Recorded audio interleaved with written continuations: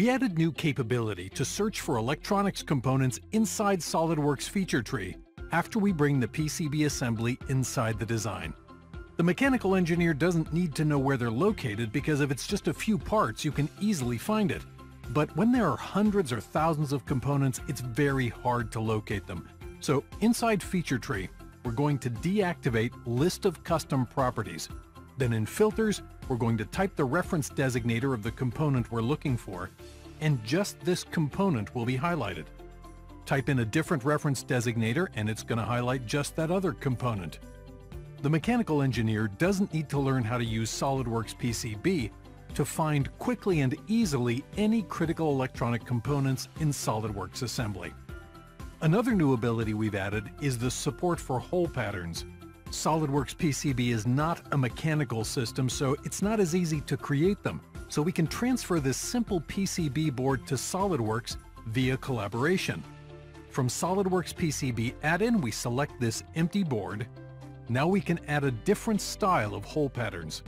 We've added circular and linear pattern holes in the PCB model. Because they're now supported through our collaboration, we can just as easily transfer the board, including the hole patterns, back to SOLIDWORKS PCB.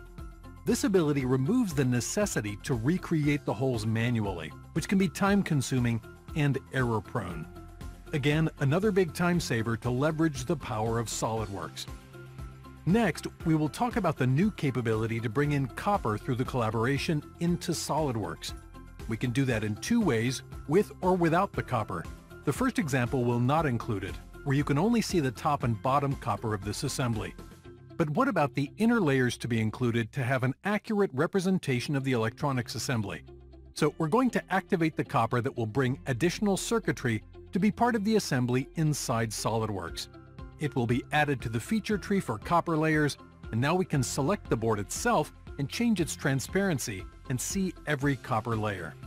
When we zoom in inside SOLIDWORKS, we see exactly the same layout with all of the copper traces on all the layers inside SOLIDWORKS.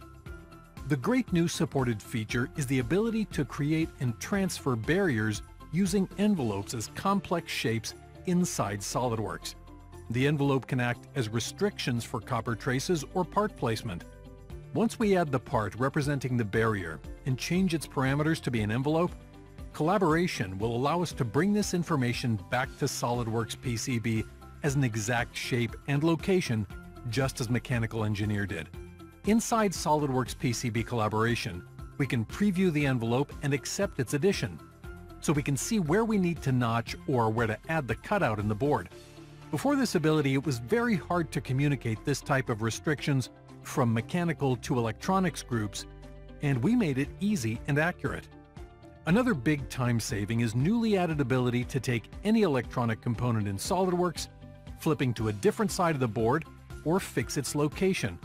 Selecting one of the connectors, you can flip it.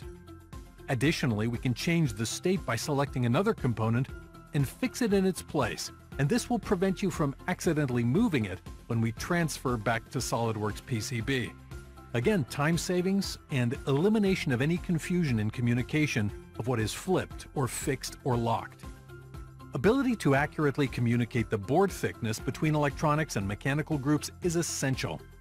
We will start in SOLIDWORKS PCB, and the cross-section of this board in Layer Stack Manager is set to 16.2 mils. Once we open this design in SOLIDWORKS and measure the board thickness, it is exactly as it was defined in PCB.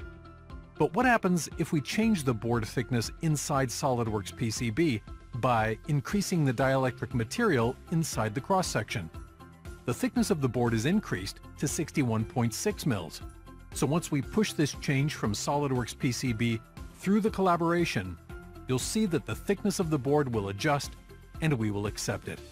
Measuring in SOLIDWORKS shows that the thickness of the board is increased to an exact and accurate value of 61.6 mils.